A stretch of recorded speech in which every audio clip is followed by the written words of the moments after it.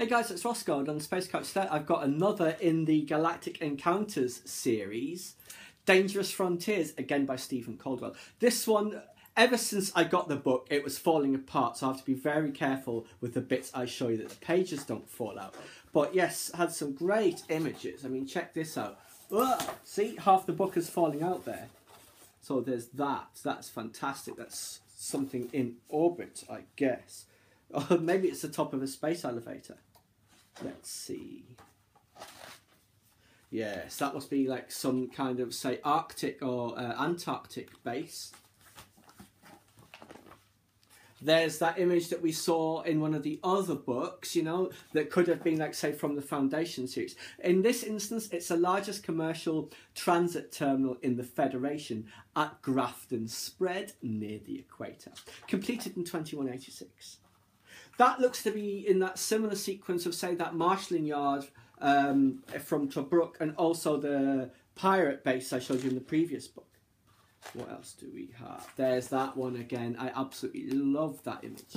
Really can't imagine that just being on that ship heading towards that destination. Yes, the once bustling space lanes leading to Alpha Indy 2 are now seldom used. Only few craft use it, like that one. Let's see, some of these pages, like I say, are falling apart.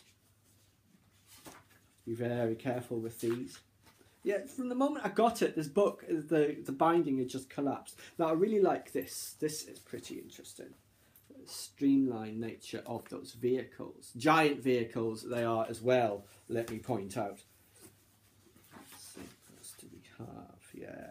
Now, I wonder if the Mars rover guys, if any of them ever saw this image when they were growing up, because it kind of is awfully familiar, isn't it?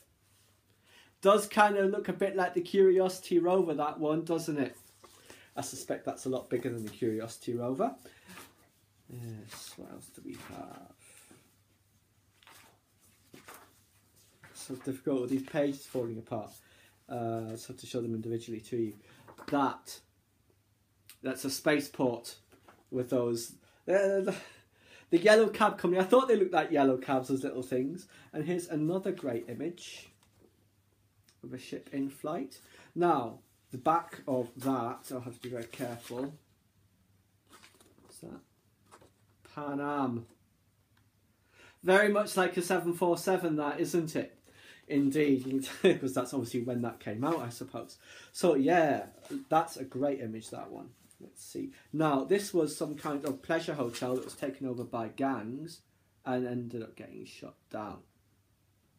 Such a shame that these images are falling apart. Yes, what else do we have?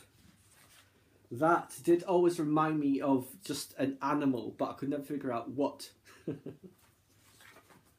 Let's see. Now this, you remember the ones of the ships in the asteroid belt, the listening posts? This kind of looks like another one from that sequence, doesn't it? Similar kind of ship from what I can tell. So maybe it is essentially that, but just from a different angle. What else do we have? Now, this reminds me of Jabba the Hutt for some reason. Or perhaps one of the ships the engineers have in the Alien movies, the horseshoe. Oh, I think that might be it. Sure, there were a couple of others. There was one that very much looked like Cloud City. Not that one that I showed you. I don't think it was that one anyway. Yes, but no, that looks to be about it. Sadly, the quality of the binding means I can't really show it to you properly. But yes, Galactic Encounters. Loved all those pictorial books about space travel and exploration and space war. Please subscribe to my channel if you enjoyed this content. Leave me a comment or suggestion for an upcoming topic you'd like to see discussed, or like the video.